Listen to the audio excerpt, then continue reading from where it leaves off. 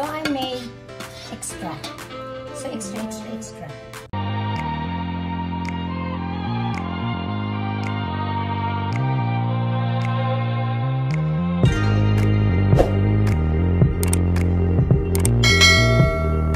So ito guys, tutuloy na natin yung pagluto natin. Ayan, of course, painitin muna natin ang ating pan bago natin ilagay natin itong 2 tablespoon of olive oil, extra virgin olive oil. So, ilagay na natin yan sa kawali para uminit. At ilagay natin itong onions.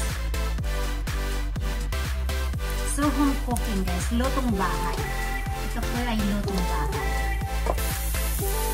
At ilalagay na natin itong ground mixed meat, pork and beef. At ilalagay natin itong mga spices na minention ko kanina. So yung sage, cumin, and white pepper,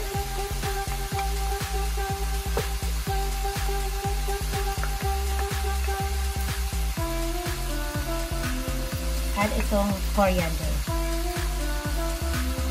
So, ihahalo natin siya guys. Bango. Gusto ko ang amoy ng coriander.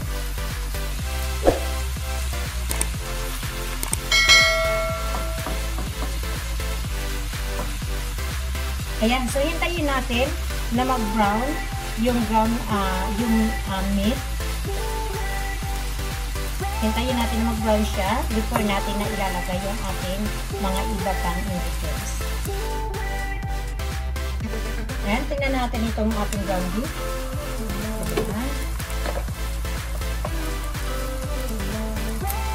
So, i-add na natin itong black bean sauce.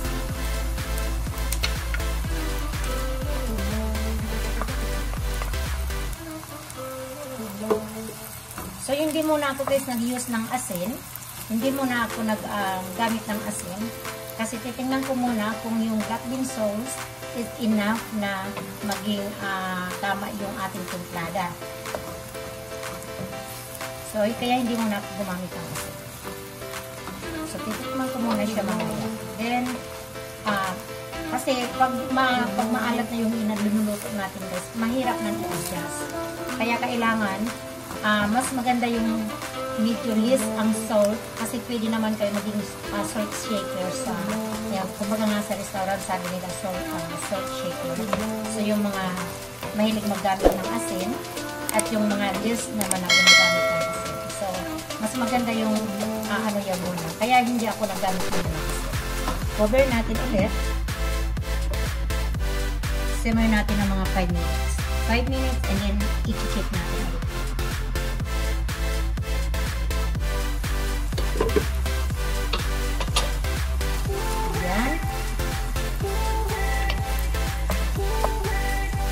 Tinatry ko kung tama na yung pagka-salty ng ating meat. Tama na. Yung black bean sauce, enough na nakapag-flavor sa kanya. So, ilalagay ko na itong tofu. Lalagay ko na itong tofu.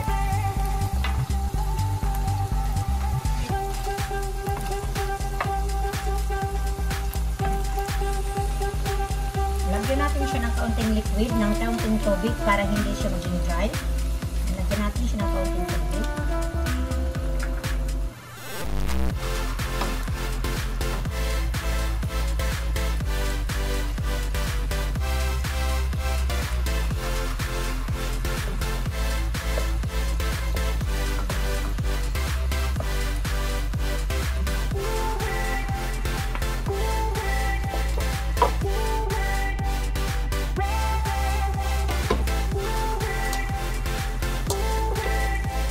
Ilalagay ko na itong chives.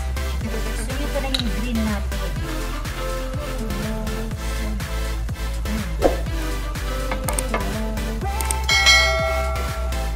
Mix natin.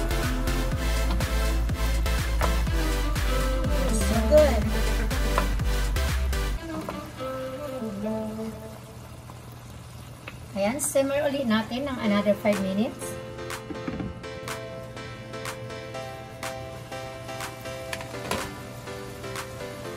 Ayan, so ito guys, luto na. That's it. Luto na ang ating Carnitas corn tofu. Ayan.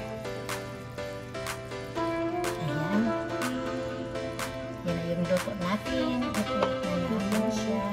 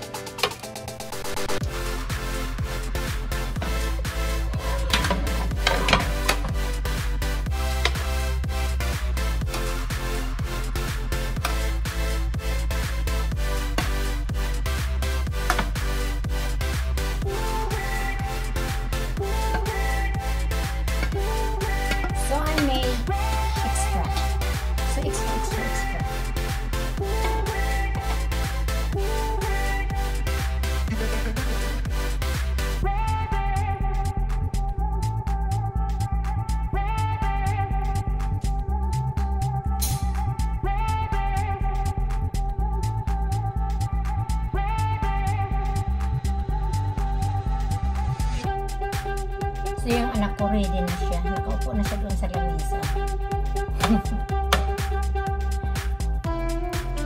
So, okay guys. Ito na naman ang ating bagong recipe ngayon. Huwag niyo pong kalilimutan na mag-like, mag-comment, at subscribe sa aking channel.